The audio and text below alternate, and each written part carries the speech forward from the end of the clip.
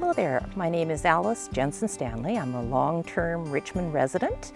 You're up here in my parents' beautiful garden, which inspired my love of gardening. I'm currently a member of the Richmond Garden Club and the Richmond Photo Club, which I feel is a beautiful marriage between the two. We are now in a hidden oasis in Richmond called Pollock Park, and I would love to show you some of my favorite tips to help augment your photography. And let's go. Grab your cameras and let's go.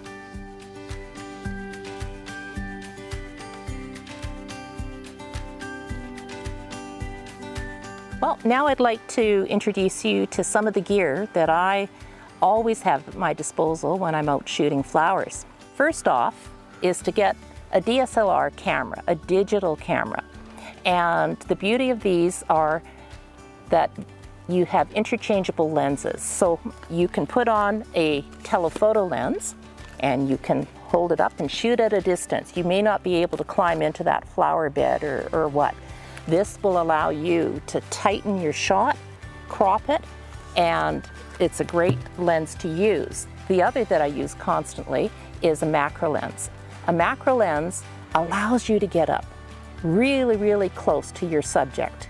This one will not. You still have a distance to go.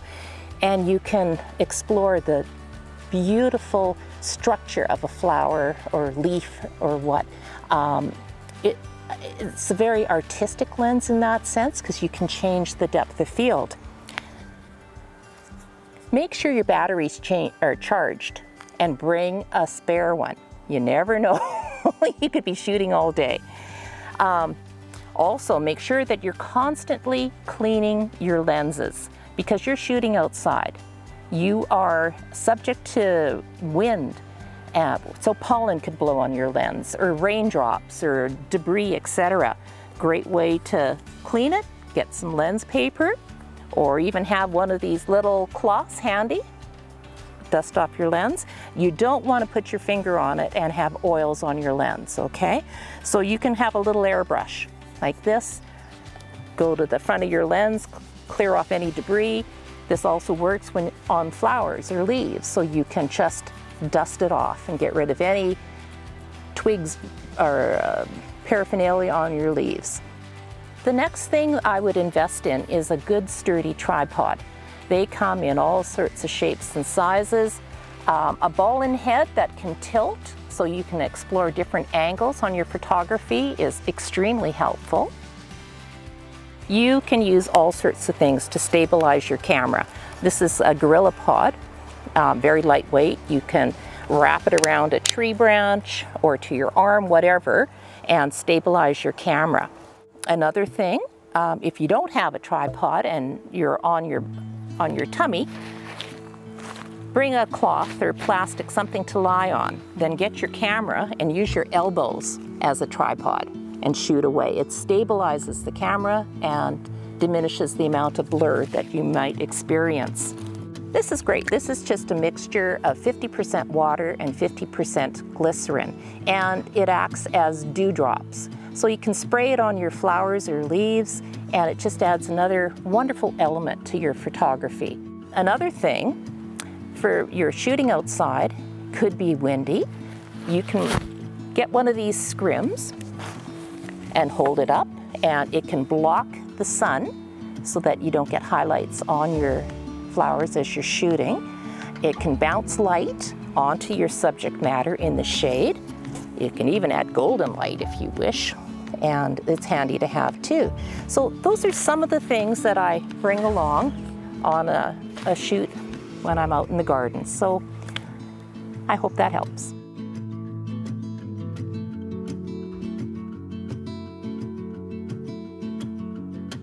Well, I'd like to explain why photographers would choose to use aperture priority when you're filming in the garden or shooting in the garden. Here we have an example of a beautiful foxglove. And there's two ways to approach it. You can shoot so that you have everything in the foreground and in the background in absolute focus. And you do that for a lot of garden settings, landscape photography. But you can get very creative. on the second hand and shoot in a shallow or a wide open aperture so that only the foreground will be in focus, and you can eliminate and blur out any distracting elements in the background, whether it's a tree, a sign, person, whatever, so that this is going to be your center of focus. So let's try it.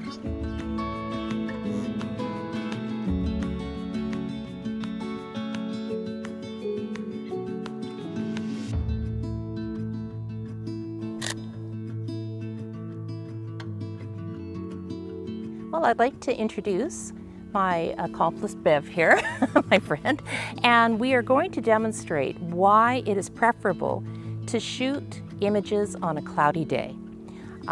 Morning is always best because there could be dewdrops or whatever, but we're going to demonstrate why the sun could be your enemy.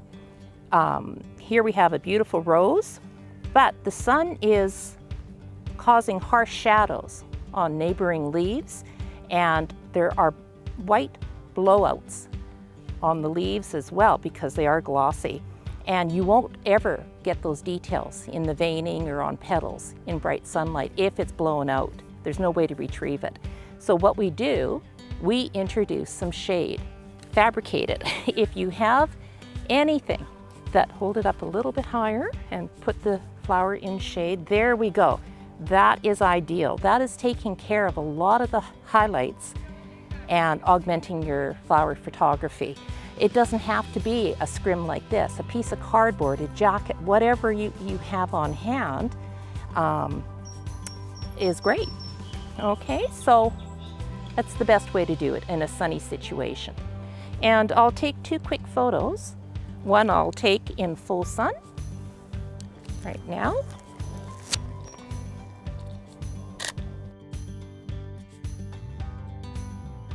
And now, Bev, if you could hold up a little bit of shade for me, cover the leaves.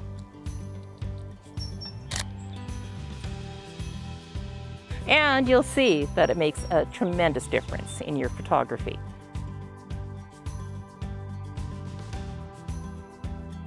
So I'd like to demonstrate how you can augment your flower photography by introducing simulated raindrops on whether it's foliage or flowers in a garden setting.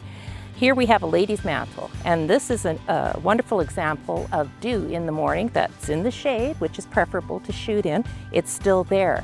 But come along here. Here's an example of a beautiful iris. And let's put on our 50-50 glycerin and water spray on it.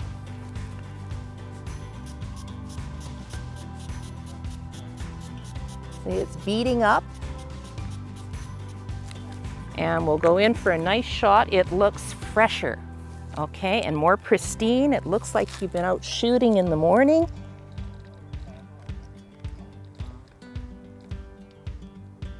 There we go. Well, thank you for joining me today, and I hope you have gained some insight on my botanical hints on flower photography here.